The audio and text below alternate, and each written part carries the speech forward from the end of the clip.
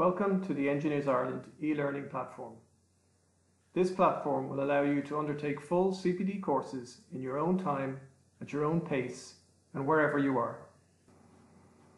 The Design of Steel Structures to Eurocode 3 course is delivered by Colin Short.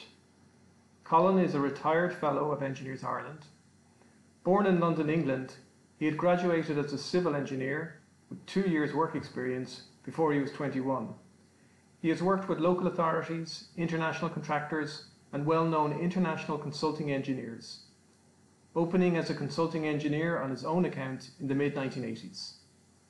He has had partial or total responsibility for projects including flood alleviation works, tunnelling, sugar mills, cement works, television studios, power stations, sewerage, water systems, gas pipelines, city gas conversion, hotels, apartments and housing. He has travelled widely to the Far East, Middle East, Australia and Europe, settling in Ireland during the mid-1970s. Since retirement, he has been more involved with building standards development and currently represents Ireland as the liaison engineer for structural steel to steering committees developing the Eurocodes. Colin has delivered his Design of Steel Structures to Eurocode 3 as part of Engineers Ireland's Open Training Programme. Colin has also developed an online course on the design of timber structures to Eurocode 5, available on the Engineers Ireland eLearning platform.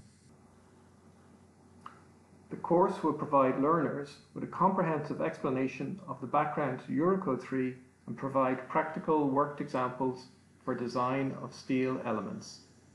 The course is divided into 4 parts. Each part is interspersed by knowledge checks. There is an assignment with worked answer provided after parts 1 and 2, and again after parts 3 and 4.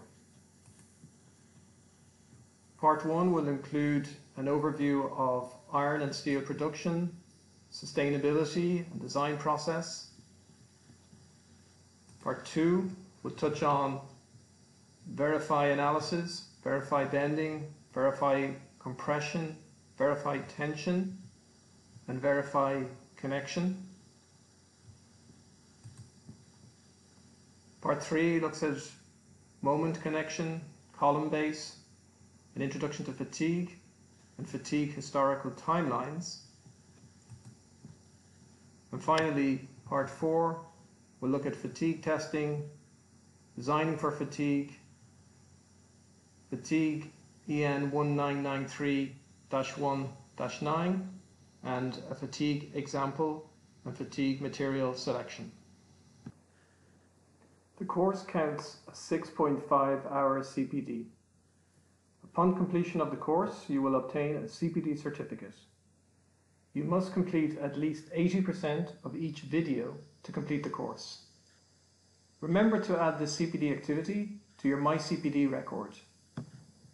Please note, your dashboard will show you all the courses you have purchased. You will also find all the certificates under your account, as well as your receipts, which can be found in your order history.